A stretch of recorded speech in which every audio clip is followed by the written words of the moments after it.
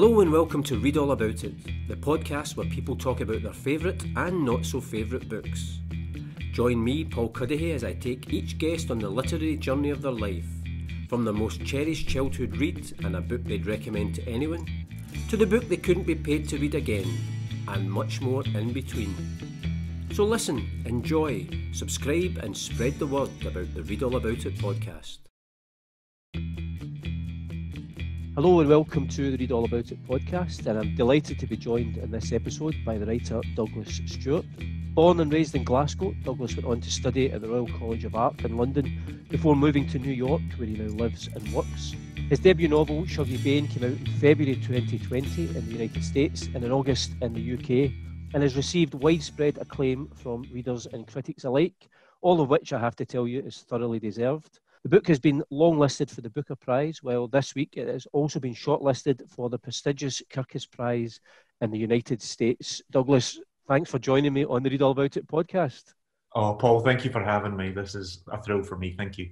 Now, I have to tell you that I just took a short break last week. I was away on holiday just up outside Fort William, so I took Shuggie Bain with me to read. And apart from the fact that I absolutely loved the book, but what I really loved was the setting. I was sitting in a log cabin in the middle of nowhere, reading this book of early 80s in inner city Glasgow. And it was such a contrast in the setting of your novel, but it actually worked really well in terms of really being able to immerse myself in the book. Oh, thank you. Yeah, I actually always feel bad when people tell me they take the book on holiday because it's quite a gritty read and it's quite, at times it sort of really drags you through it. So I always think to myself, that's maybe not a holiday read, but of course it is. But yeah, I grew up in Glasgow myself. I was born in Sighthill and grew up all throughout the East End and then the South Side. And so when I was writing Shuggie, I knew instantly that the city was a character in the book, and that if you're going to write a book about Glasgow, then you really want to write about the people and the language and the time that everyone was struggling through. So that was really sort of what I wanted to do. And I think especially sort of being out here in America, as you said, for the past couple of years, it was in a way my love letter to the city. And so I hope that comes through. You know, you mentioned there about the language of the novel, and I remember reading earlier in the year, I think when the book came out in the States, it was the title that first caught my eye, and then this book about Glasgow in the early 80s. And I was intrigued to read it just in terms of how you had written it. What I loved was the fact that it's just absolutely Glaswegian in terms of the language, but it's obviously universally popular. And it kind of, I don't know if it dispels this idea that books are, Scottish or Glaswegian. A great story has universal appeal. And so the fact that it's a big success in the United States, I love that idea that, people can read your language of Glasgow and relate to it. When I was writing the book, I actually come not from a traditional sort of writing background. I actually come from textile manufacturing, which is a very Scottish thing. I'm a knitter by trade, believe it or not, which is a super Scottish thing to be. But when I wrote the book, it was too intimidating for me to imagine it ever being published or whoever would read it. And so I truly wrote it just for myself. And in doing that, I didn't realize later, but I'd sort of made myself commit to writing it exactly as I wanted it, but also to writing it in all honesty and in all truth. And when the book actually started to go out, because it actually went out for people to read it in the States first, to be sort of published in the States first, it was actually rejected by about 18 publishers quite quickly because they couldn't find a way into it in a funny way. And then my publisher in the States is Grove Atlantic, and it just took one editor who saw the beauty and the power and the universality in the book, as you say, and just said, this is it. I want to publish this book. And so it was his sort of commitment and his vision that really sort of brought the story to the States in that way. But like you say, it's been remarkable because when I sat down to write the book, I just wanted to write this really intimate story about this family trying to stay together, the Bain family who are struggling under the Thatcher government in the 80s. And the book does sweep out across the city and gather in a lot of, like a big chorus of characters. But I was still writing quite an intimate, specific book. It was Glasgow in the 80s, and that was that. But the amount of sort of feedback I get from people from Detroit, from the Appalachian Mountains, from everywhere, California, has been remarkable because you're right, I think love and struggle and trying to make your way as a family in a post-industrial landscape are universal things. And yet we often just don't talk about those things. And so addiction especially. So it's been amazing. Because I also wondered if you'd any interest in copy editing conversations with your American publishers when they read, what is this bulk that you talk about? Yeah, Smur, Gallus, Boak, all of them came up for discussion. But I have to give him credit. My editor is really brave, and he has a lot of sort of vision. And it also helps us, although it's an American publishing house, he's an Englishman, and so he sort of understands the beauty of the Scottish language. And so, if there was ever a time through the copy editing process that I tried to just make the book a little bit more accessible, sometimes he said, "Don't do it. Just don't do it. Write the thing you know to be true." And so he's always had my back and always been encouraging. Which obviously, as you as a writer, and particularly with it being your first book, that must be almost not a safety net, but it must be a real comfort knowing that, as you say, somebody's got your back and has faith in you and the story you're trying to tell. Yeah, totally. And I think actually because the book had been rejected by 18 publishers, I think actually it was more, but I think because it had been, and when then he said, "Oh my God, I have to publish this book," I knew from the instant that I met with Grove Atlantic that they loved the book for what it was. And so when you know that people are sort of united around the passion for something and the truth in it, you can really sort of work from a really strong place. And he's a fantastic editor. I mean, I know you've obviously been asked this question loads of times, given the phenomenal success of the book, the fact that it's been longlisted for the Booker Prize, for example. But for a story that starts off just as something in your head and in your heart, as you say, you wanted to write the book for yourself. The response, not only just from readers, but from critics, from book prizes. There must be times where you keep having to pinch yourself to think, is this really happening to me? Yeah, definitely. And actually, I found, the book is a work of fiction, but it does borrow a lot from my own life. I was raised by a single mother in the 80s. My mother struggled with alcoholism, and then she lost her struggle with it. So I write about addiction and poverty and growing up gay in a hyper-masculine city from how I remember it and how it was. But I found the writing of the book incredibly healing, Paul, in that way, because it was good, because it let me sort of tease a lot of things out and look at them closely. But the publishing of it has actually brought another level of sort of anxiety to it, because it's a funny thing, and I think especially for West of Scotland men, to share your feelings and your thoughts and sometimes trauma is not a thing that we're always encouraged to do. And so to actually have the book published and then to have it criticised or praised or not praised has been something that I wasn't necessarily prepared for. I'm glad it's going well, but I have to take it in my stride, I suppose. Yeah, and that whole idea, I mean, you just touched on it there, that kind of West of Scotland masculinity, and that the book's very much, it really gives an example of just how difficult it was for, not only for men, obviously, to express themselves, but how they dealt with it in quite often really negative ways. Yeah, and I don't think it talks for all men, and I don't think I can talk for all men growing up in that time, but I definitely knew it was a time that when men started to struggle, it was women and children that suffered the worst. And that was sort of the household and the scheme that I grew up in, and I just saw it. And so, I think that is a sort of something we do to harm men, actually, when we don't allow them to talk about their feelings, when we don't allow them to express themselves. Deborah Orr wrote this amazing book, Motherwell, where she writes about her father showing up for his first day at the Ravenscraig Steelworks, and the big girder sort of swings through the air and almost slices him in half. And he was left with this crippling fear, because that's a terrifying thing, but he had no way to express it or to get it out. And so he kind of still had to go to work. And I think we had a lot of fathers like that were either in the coal mining or the shipbuilding, that were hard, demanding jobs, but they were never allowed to sort of talk about how they felt about these things. And so when I looked across sort of all the literature of the West of Scotland, people that I love, like Alistair Gray and James Kelman, Alan Warner, even Agnes Owens, these sort of books were always written, they weren't written from a male perspective, but they had a male protagonist at their heart. And I sort of, being the son of a single mother, being gay, growing up at the same time, I just wanted to sort of focus it on women and children and show sort of what they were going through at the same time the men were really struggling. And you obviously just mentioned James Kelman there. He's so far, which I always think is remarkable, the only Scot to have won the Booker Prize for How Late It Was, How Late. And obviously, I mentioned the fact you've been longlisted for this prize. But it's extraordinary that you just mentioned some great Scottish writers there. It's extraordinary that no one else apart from James Kelman has achieved that.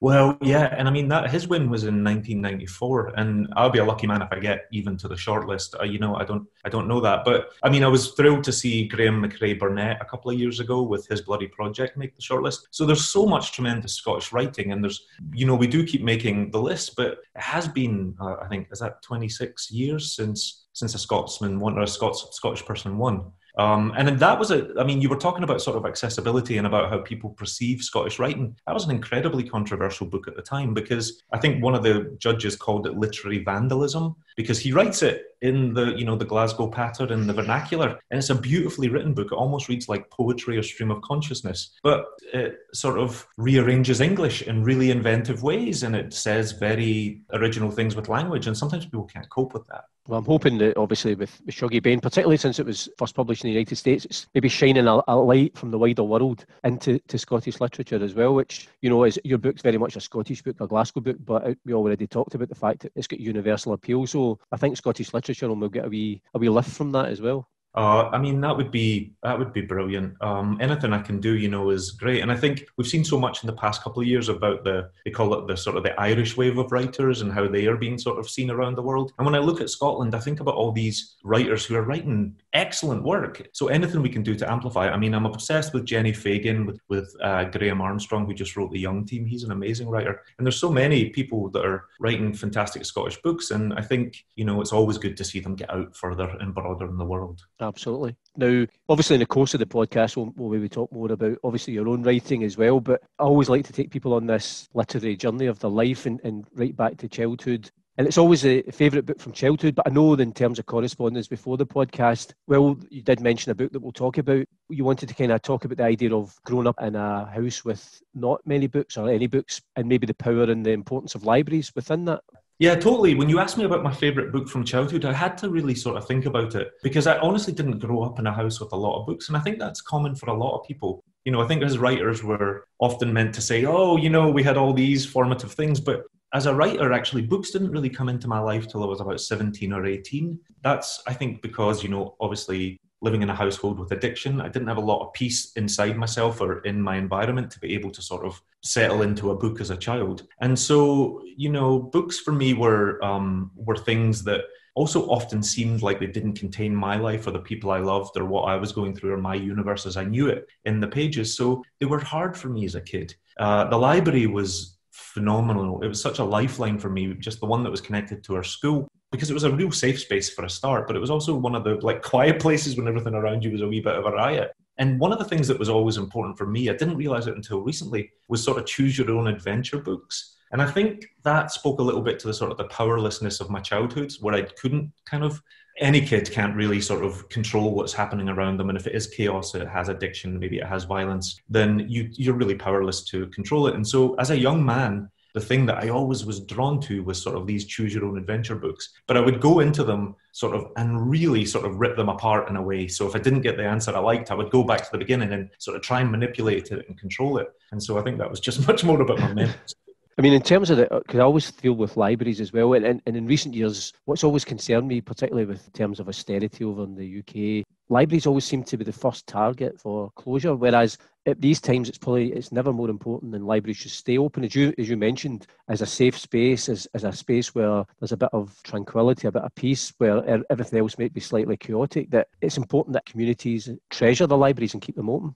Yeah, totally. And I think also, often they're the hearts of communities. Sometimes a community doesn't have a community centre or a place for people to congregate. And so the library does a lot just to bring people together. And also part of the reason why I didn't have books as a kid is because we couldn't afford them. We had to make some tough choices on how my mum spent her money. And so libraries for me were my only access to books. And there's still kids today like me. So we have to keep libraries in our communities. One of the things when we were corresponding beforehand, and you mentioned with this particular question, and you mentioned about VHS cassettes covered to look like encyclopedias, I was quite intrigued by that. It was so funny. So we didn't have any books in the house, but we had two things. We actually had a set of Encyclopedias Britannica, because I think my mother just saw them as like the creme de la creme of ornaments. That was the thing she wanted on her mantelpiece. And so we had those. But then we also had like shelves and shelves and shelves of things that looked like the exact same leather-bound book. And you could reach for them thinking you were getting James Joyce or Thomas Hardy, and what you would get is 4 episodes of Dallas, because all it was just sort of covered in the video cassettes. And so when someone asks me about books as a kid, I always think about that shelf in the house. That's brilliant, actually. That's brilliantly deceptive. Totally. The book that you did mention, if you were going to talk about it, and again, it's referenced actually in Shuggie Bain as Danny, Champion of the World. And in your novel, Shuggie reads the book to his mum you know, thinking if he fills the house, fills her day with noise, it will distract her from taking a drink. It's quite interesting in terms of that book because it's a father-son relationship is at the heart of that book, but at the heart of your novel, it's very much the mother-son relationship. Yeah, and actually of all the Roald Dahl books, I think that's my favourite. It's been a while since I've read it, but the reason I chose that is it's also a story about sort of belief. It's about how children should believe in their parents, because Danny is often spun very tall tales by his father about these pheasants and the sleeping pills and what he can do. And also when you love a parent who is going through addiction or who's struggling in that way, it's about belief. It's about belief that if you get through today and you can manage where you are right now, maybe tomorrow will be better, or maybe the day after. And so Danny the Champion of the World for me is about like parent-child relationship, but it's really about, you know, when the kid can kind of see the truth almost, still sort of like digging into themselves to just, oh, I'll just keep hoping and I'll keep moving forward. Because it's funny, it's that, you know, when you read Shuggie Bain and there's just those moments, and, you know, in that moment where Shuggie's reading that book, it's only like a few, maybe just a paragraph it's mentioned, but it's one of those images that stays with you. The narrative moves on, but there's loads of moments like that are really powerful. You know, they're just fleeting moments, but they really stick with you when you're reading it. Yeah, thank you. Yeah, I guess as a writer, you don't really know the power of those things and how they connect with people until it gets into readers' hands. But, you know, I just wanted, I think, to sort of punctuate the book, because I wanted to keep reminding the readers that this young boy is real, that this woman is real. And so when you sort of like have these moments where it sort of refers to the things in the broader world, it just keeps giving you context, I hope. So in terms of the podcast, I move you on from the childhood books to teenage kind of formative years in the books that you've chosen, the Tales of the City series. Yeah, I love the Tales of the City series, and I think between the ages of 16 and maybe 22, I devoured them all. But for me, it was a really important sort of thing just for me as my growth as a man. Obviously, sort of growing up on the south side of Glasgow, I didn't have much of a gay community. There was no other gay kids at school, or they didn't come out, they didn't show themselves. And so I felt very much as a young teenager that I was the only person, Paul. And that's a lonely place to be. I don't even mean in terms of sort of sexuality. I just mean sort of in terms of like, are you really the only person? And so when I first came across sort of Armistead Maupin, I was just blown away by the books because, first of all, they sort of, everything as a kid, your relationship with people is very sort of defined and determined by sort of family structures and by people on your street with you. But the characters in this book that all sort of center around Mrs. Madrigal in her fantastic boarding house in San Francisco are about like-minded souls that have almost been searching across the country or across time to find each other and then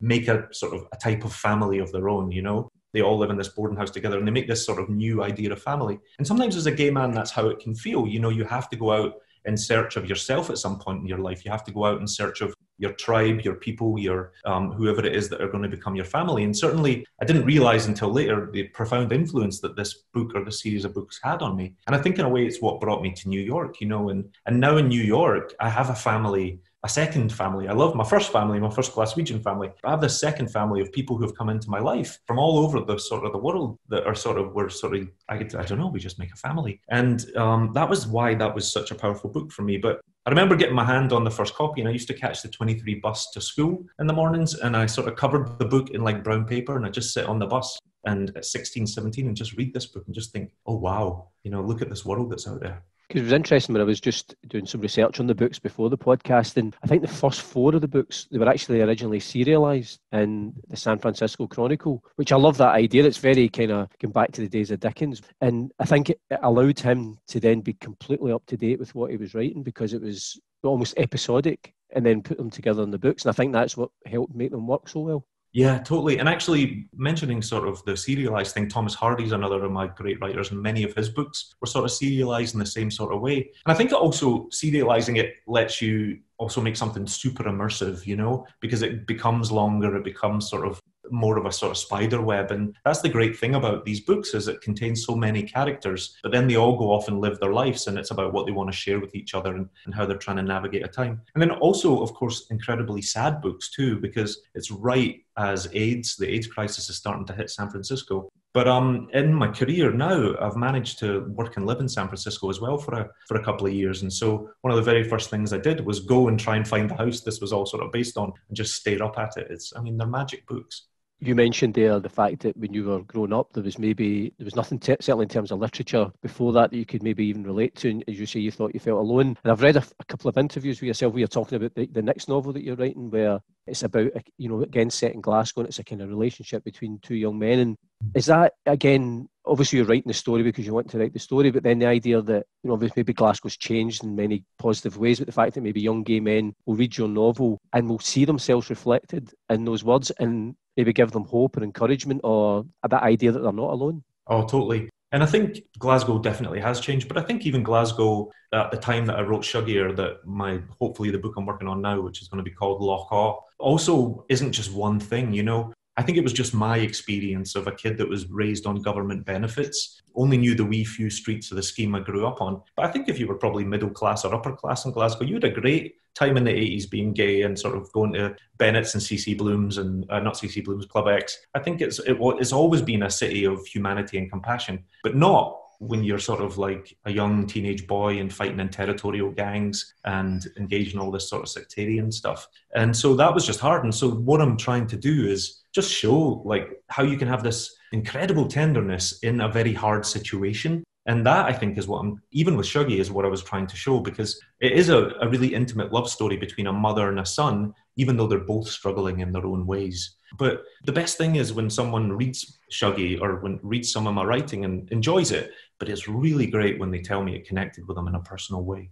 One of the things I was going to ask you obviously mentioned you've now got your family in the States. When you write the book for yourself, it's your story, but, for example, when you let your husband read it, were you kind of wary or not wary, but kind of nervous about his reaction to it in terms of, seeing those words down and, it's your novel, that he's going to be the first one to react to it?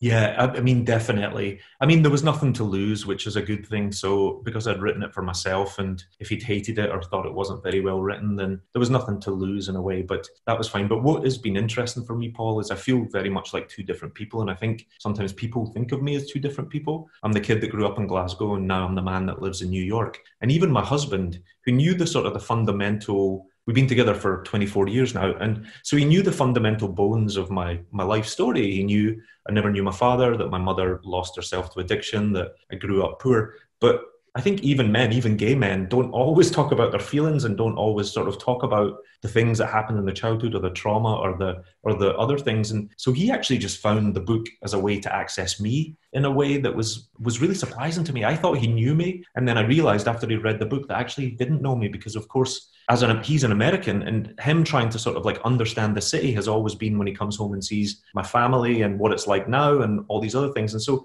he had no idea what it was like in the 80s or what it was like for me as a kid. Which again, that must be a nice sort of side effect of the novel, or a really positive thing. The fact that, as you say, he then gets even a greater understanding of where you've come from and where you've got to. Yeah, it's brilliant. It's been amazing. And also, I think it's been good as well because I've had friends and I've had readers come out who have struggled with a parent with addiction or have struggled with poverty, and they just haven't been able to tell anyone. There's so much shame and stigma around these things, and actually what we need to do is talk about them and share them, because if you're suffering with addiction or you're suffering with poverty, you're really in a vulnerable place, and yet society tells us almost to, and Agnes is actually the archetype of this, right? The character of Agnes in the book, who sort of, even though she's really disintegrating on the inside and she's not got two halfpennies to rub together, she puts her face in her coat and does her hair and goes out and faces the world. And that's because the world often tells us not to talk about these things.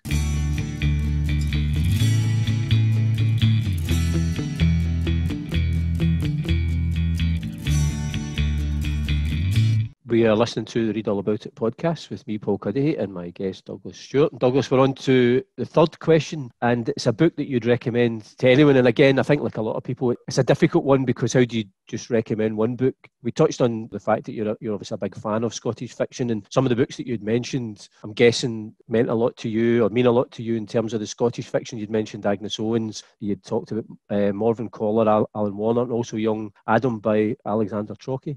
Yeah, these three books, anytime anyone asks me to recommend a book, I'm always sort of pimping Scottish books if I can. And so that's fine. That's fine. I know. I do my best, honestly. I'm trying. And I want to just say again, like, these are three books, and I could choose 100 books if you'd let me. And I realize these are not contemporary books, but I choose them because they had a big influence on me as a young man.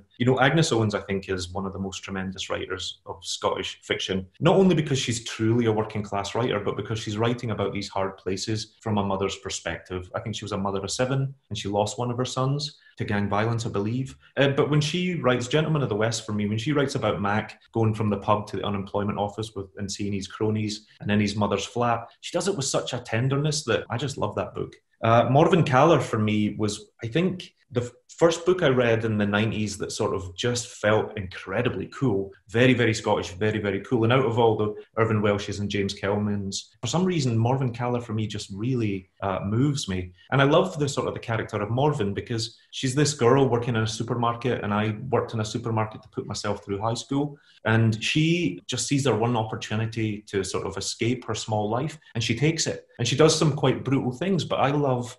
she does some quite brutal things, but I love the sort of the idea of when the chips are down or when you're just trying to survive, you do whatever it takes. And then, of course, Alan Warner's writing is just so... It just has such a beat to it. It's just a pleasure to read.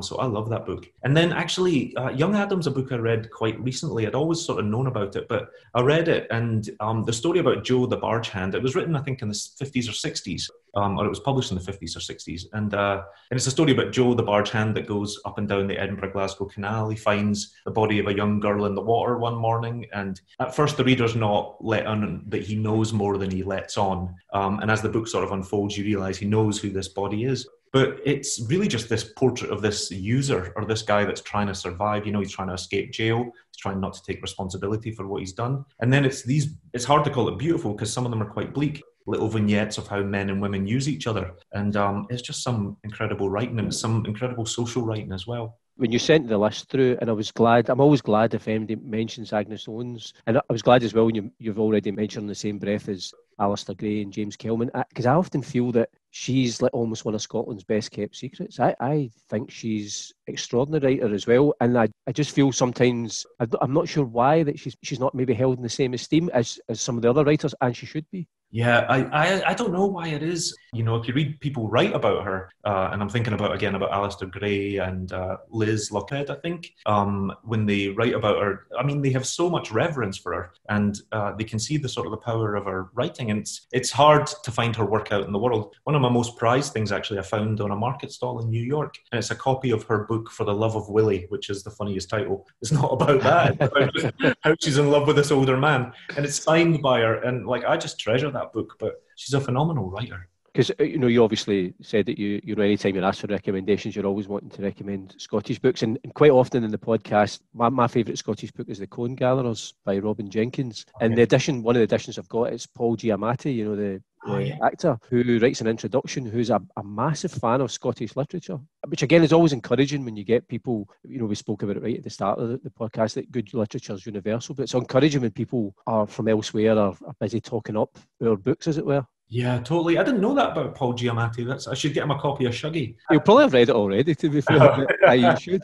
I should. I'm going to follow up on that. No, it is. And I mean, it's just amazing. But, you know, I chose 3 books there that are probably seen almost now as historical. And there's so much contemporary Scottish writing that's just amazing. I mean, Denise Mina, Jenny Fagan. And then, like I said, the Young Team by Graham Armstrong just blew me away. But it's not all set in cities. Actually, one of the books, and maybe we'll talk about it later, was Donald S. Murray's As the Women Lay Dreaming. And I actually hadn't known, as a young Scotsman, I hadn't known about the Isle Lair disaster, about the boat that sank, and sort of 200 Lewismen perished after coming back from war, and they sank within sort of feet of the Stornoway Harbour and died. And he's written a really poetic, really beautiful book about that. And so there's just so much great Scottish fiction. And Scabby Queen is next on my to-be-read pile. I can tell you that Kirsten Innes was on the podcast last week, and I've read Scabby Queen, and you'll not be disappointed. It is a wonderful, wonderful novel. Oh, it's honestly it's at the post office, I think, on its way here now, so I can't wait. Oh, no, listen, you'll really enjoy it. The other book you'd mentioned in this category was James Baldwin's Giovanni's Room, which obviously isn't Scottish literature, but what was it about that book, or what is it that makes you want to recommend that? Oh, I love Giovanni's Room. Actually, funnily enough, I read it on Barra, of all places, so there is a Scottish connection. But, you know, I think it's just a beautifully written book. It's, again, about sort of love across social classes, but it's about 2 men, one sort of more sort of upper-class gentleman in Paris in the 1950s, and he meets Giovanni, who is a waiter in a bar and a restaurant. And even though the guy's heterosexual, he calls off his engagement, or he postpones it, and he sort of starts an affair with Giovanni. But it is, as most sort of, or as a lot of gay romance was of the time, it was doomed. And so it just takes you through this really intimate portrait of these two lovers in Paris. And then sort of the final betrayal or the final abandonment of the book in this room that used to house these two lovers in so much happiness. It's just one of the most beautiful things I've ever read. I can't give it away, it'll be a spoiler, but it's amazing. Because one of the things I'm always intrigued when people choose their book that they would recommend, and I always ask people, how do you feel, for example, when you recommend a book, because it obviously means something to you, are you then slightly apprehensive of how people react to it, or are you going to judge them slightly if they don't love it the same way that you do? I know, and it's part of my upbringing. Like, I was always brought up to never recommend things to people because everybody's got a different perspective. And so I always try to qualify when I say it. But these are books that speak to me. I don't know if they're for everybody, but, I love them. But that's been one of the joys of this podcast, is because people, obviously have different books from childhood, teenage years, but even the books that they'll recommend, or, the books that they couldn't be paid to read again, it's such a subjective thing, but you get so many different choices, and it's great for me as a reader as well. It's great. You get so many different great recommendations. Yeah, amazing. Going from the book that you'd recommend to anyone will now take you to the book that you couldn't be paid to read again. And the book you actually said, when you were corresponding, you said that you might get drummed out of Scotland when people find out it's a couple of books by Nan Shepherd, The Weather House and The Living Mountain. Oh, well, listen, you're setting me up here, Paul. Your questions just set up for negativity. I would read them again. I think Nan Shepherd's incredible. What I was trying to sort of say is, not every reader is for every book. And I think one of the things, especially growing up working class, is sometimes you feel like when you fail with a book, that the failure is yours. And, and you didn't understand it enough, or you didn't try hard enough, and you sort of plod through. Spent most of my life just plodding through books, even if they didn't talk to me. And that's not the case at all. Books are art, and so everything's subjective. And so however you feel about something is how you feel about it. Nan Shepherd is a national treasure. I'm just not the reader for her books. I've read both The Weather House and The Living Mountain, and the writing is absolutely beautiful. But I think as a kid who grew up in the inner city, I want to see and feel my nature. I'm not sure I want to read about it all the time. And so as one of our greatest naturalist writers, I just can't connect with it. And so I wouldn't say I would never want to read it again. I would just say I failed Nan Shepherd. It's such an interesting question, this one. People approach it differently. Some people have their choices been, as long as the author's dead, then they'll not offend them. Some people, I think, in fact, Kirsten Innes said that she's a freelance journalist, so she would read anything that she was paid to do. But as you say, I think that the point is it's such a subjective thing anyway. And I was interested, what kind of reader are you? Do you persevere with a book, or if you've not engaged with it, do you put it down or go back to it, or how do you approach books yourself? Yeah, I'm evolving as a reader. When I was younger, I definitely persevered. And so I feel even if you're reading and the thing you don't read you aren't enjoying it, it's still good to be reading. It's a bit like going to the gym and not doing very much. It's just still a good thing to be doing. And so as a younger man, I would just sort of persevere. It's only recently, just because I'm much busier with books, that I've learned to say, that's not for me. And I try never to be critical of a book, because it takes an enormous amount of work to put it on a page. And just sometimes two people, the reader and the writer, just don't connect. And that's fine. Just move on. And so I've begun recently to be able to say, this isn't the book for me. But what I'm doing now, which is really weird, is I've got one main book and then all these mistresses. And so I find myself reading 6 books at once and just going through it. And that's pretty good too. But it's just, there's a lot of demands on my time for things I've got to read and things that I would like to read. That's impressive, but I can only usually read one book at a time, and I have to focus totally on that. Yeah, I would like to be there, but I've got a lot to get through. In terms of, I mentioned already that in fact you're writing another novel. How was that experience after the first novel? As you said, you just wrote it for yourself with no view or no idea that whether it would get published. Obviously now with the publication success of Shuggie Bain, is it a different experience, I take it, then when you approach your second novel? If they were children, they'd be really different children, and how they sort of came out has just been so remarkably different. I actually began Lock On, got the majority of it written before Shuggie Bain was published. So it's a book I actually started in 2015. So it's not something that I did just after the publication of Shuggie. But Shuggie was sort of, its first draft was 900 pages, single-spaced, which is enormous for a book. If you were going to publish that'd be a 1,300-page book. And it was, epic's not the right word, is not the word I should use, but I let it sprawl. I let it sort of, as I said, Glasgow was the main character. And so there was nobody in the chorus of characters that I wasn't fascinated by as a writer. And so I followed them all to their arcs or their ends. Ultimately, at the end of it, Shuggie, I had to pull the lens back and focus it on the two main characters, Shuggie and Agnes, the mother and the son, and just keep the lens there as much as I could, which was a good trick of editing. But then Lockhaw actually came out in a much more sort of linear, compacted way. Whereas Shuggie spans about 60 years almost in Glasgow's history, mostly focused on the 80s and 90s, but it takes you back a little bit and takes you forward a little bit. Lockhaw happens over the course of a weekend, a bank holiday weekend, with some backstory sort of interspersed with it. So it was a much more manageable thing, and so it came out as a better behaved child. In terms of Shuggie Bain, you obviously touched on the fact that there's a real love story at the heart of that between Shuggie and his mum. You talk about Glasgow being a character. One of the things that struck me all the way through is taxis play a really key role. They're central, not only in terms of getting people from A to B, but obviously the fact that at that time, the Thatcher years, people would have to go maybe driving taxis as a way of earning a living, but also the people who were coming in and out of Agnes's life all seem to be connected, positive and negatives, with taxis. That seemed to me running right through the novel. Yeah, and it's for two reasons, I think. I've not really analysed it yet. But the first thing is when I grew up, on the street I grew up on, maybe 100 houses, there was like 4 cars. And so if we had anywhere to get to, if you couldn't get there by bus, you would occasionally a couple of times a year take a taxi. And that was just how it was. So that was how we got around. But because I'm writing about this woman who is being affected by all the men around her, I wanted the two characters, Big Shug being her husband who essentially sets her on the path to doom, and then a character later on, Eugene. Big Shug's a taxi driver, I should say, and Eugene is also a taxi driver, it turns out. But he's almost her hero, or he seems like he's going to be her sort of knight in shining armour. And that's why the taxis came around, because I was thinking about these men riding into town on horses, and I couldn't have horses in 1980s Glasgow, but a black hackney is a stallion of a sort. And so I was really thinking about that in a way, and what that symbolised, because it's a comment on sort of like women waiting for a hero or waiting for someone to come into town. And of course, that isn't the case for Agnes. Because that section with Eugene, for me, when I was reading it, was the most heartbreaking for me, because there was that kind of almost sense of hope, but you knew it was almost doomed. And it was quite heartbreaking to read, knowing that there was that glimmer of hope, and then obviously things spiraled again. Yeah, and I think that's a comment on we're all ultimately can only save ourselves. I grew up in a generation where my mother just didn't have many options, and I think that was the way for a lot of women. I think raising kids and looking after a house and getting married was what you did, and if the marriage wasn't good or the house wasn't good or what happened around you started to crumble, then it was tough. I saw it tough for my own mother to pick herself up and move on with other things, because she'd never prioritized herself within her own life. And so that was really just the comment on that. And of course, at the end of the day, we think Eugene's going to be Agnes's saviour or be her white knight. And it's not often like that, nor should it be.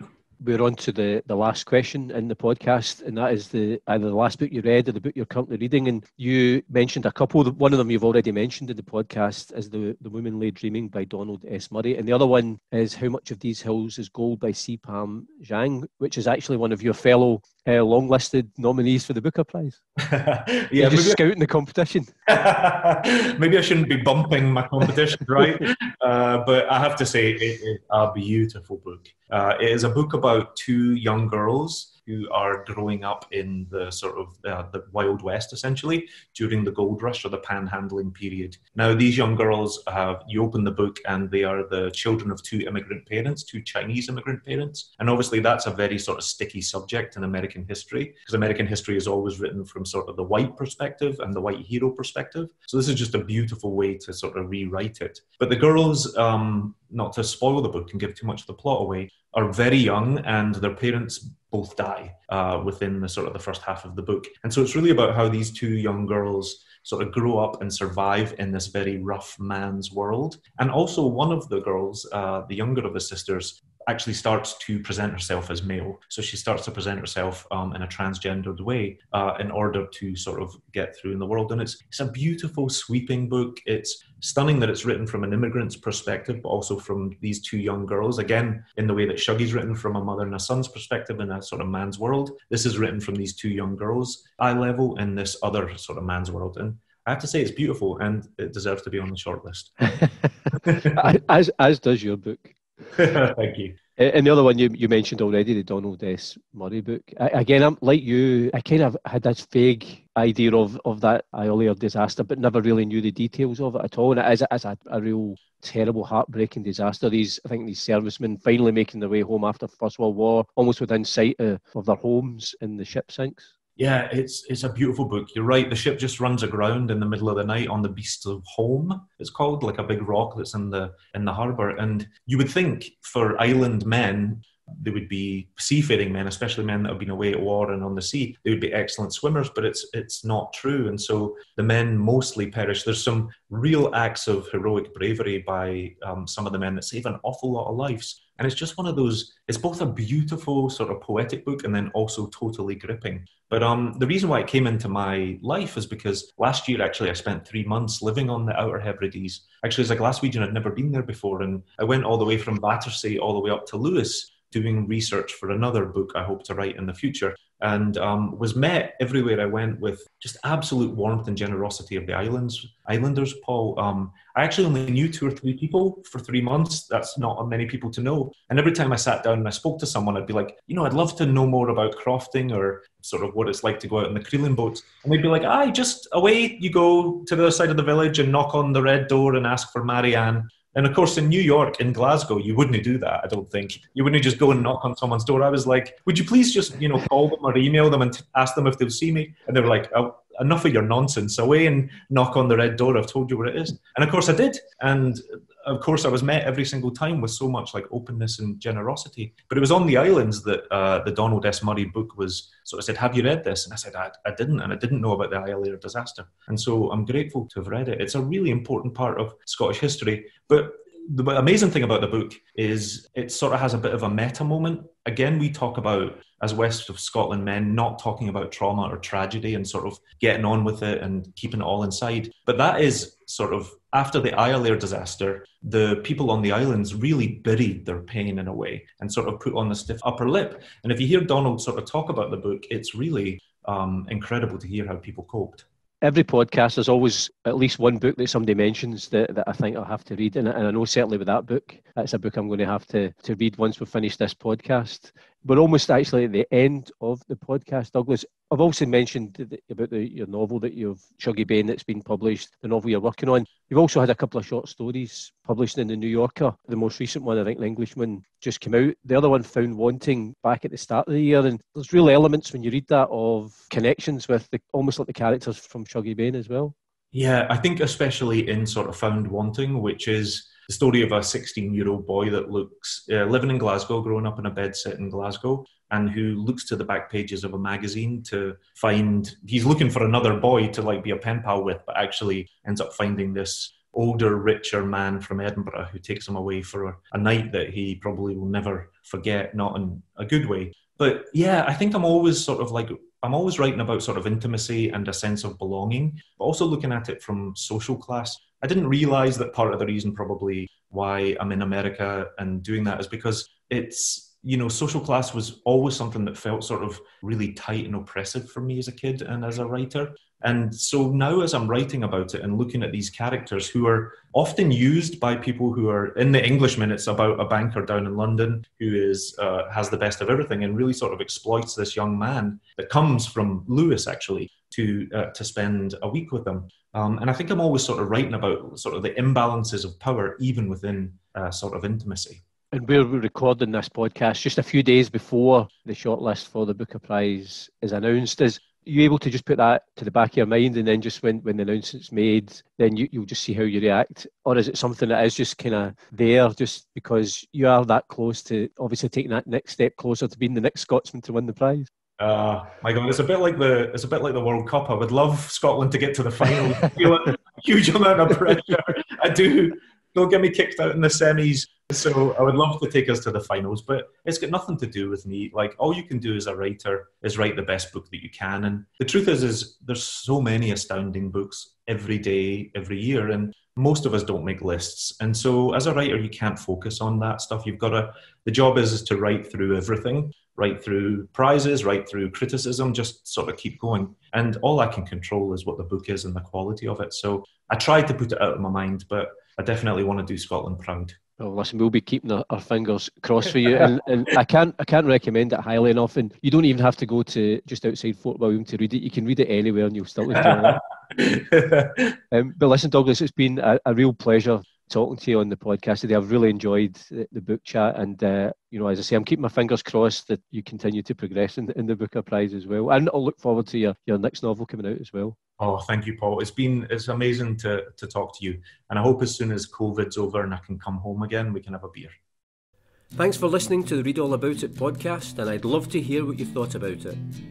You can get in touch via Twitter at ReadAllAbout20, on Instagram at ReadAllAboutItPodcast, or you can send an email to readallaboutit@paulcuddihy.com.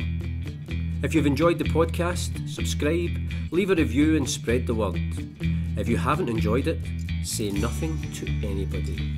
But I do hope you can join me, Paul Cuddihy, next time on the Read All About It podcast. And in the meantime, keep reading.